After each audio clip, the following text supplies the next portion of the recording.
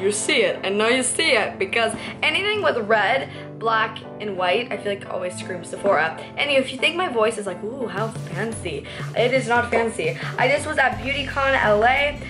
We were talking a lot, may I just say. And I lost my voice kind of. Like, kind of, you know what I mean? Like, it's still there, but it's just like, hello, you know what I mean? It's like, what? Do you see what I mean? Anywho, oh my gosh, are we ready? Oh, Sephora Play. Oh my gosh, this is August. It's gonna be Christmas. No, it's not good. It's not that close. But still, anywho, I can't believe the year has flown by so much. This is a $10 subscription service if you didn't know that, but this is Sephora Play.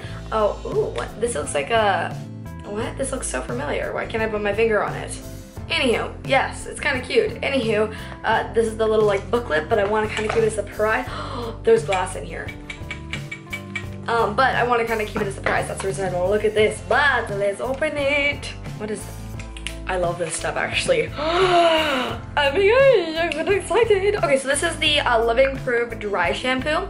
I love this. When I travel, I feel like it's the perfect little size. I'm actually going to be going to a wedding in like a month. So, you know, I apply these in a nice way. And they will not throw this away at TSA. So, yeah, I can just like spray this in my hair and give it some volume. The only thing is I remember last time I used it, I got kind of like an itchy like feeling. I'm not sure exactly why. Ooh, there's a lot of interesting ingredients in here. Yeah, it's a strong smell. I just like blew on you. I'm like, anywho, it smells actually really good, but there is like fragrance and some, not some great ingredients in here, but it's really good. So I am excited about that, and it's a nice size. Like, you pay $12 for this at checkout at Sephora. Then we have what? This is a Kat Von D perfume. I've never, oh my gosh, this dry shampoo stuff is getting my throat. Okay, anywho, oh my, how cool, there's two scents, there's the black and the white one. Oh, that's a nice, like very subtle scent. How do they describe it? It's dreamy and, yeah, dreamy, that's the main like description of it. Then we have the black one, which is dark. Ooh, the black one smells kind of like, almost like an earthy, like fresh, ooh, I like these both. These are really good. So good job, Kat Von D. I don't know how to describe them, but they smell actually just really good. I feel like there's like a good perfume and there's a bad perfume. That's a good one. I see something else from Kat Von D. Oh my gosh, this is a Lock It Concealer. How cool, I'm actually so excited. Ooh, it's actually like a nice, it's almost like a spot on color. It's a little lighter, but I don't mind that. Ooh, it feels really nice actually. That was like the perfect shade. They did actually a really good job. I'm really excited about it. It's such a cute little tube too. This could be cool. I'm actually kind of really curious about this concealer. Serious, no. Anyway, I'm really excited about this. This is so amazing. I love this month so far. We have a baby beauty blender, the mini one, probably to go with the concealer. How adorable though. So that's really cute, and it's by Beauty Blender. Beauty Blender is very expensive. Then we have this Melt Off mascara from Too Faced.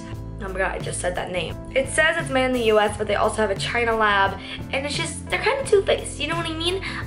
So yeah, I don't like to talk about them a lot, but if you like them, hey, just enjoy it. But I'm just, and I'm not very excited about that product.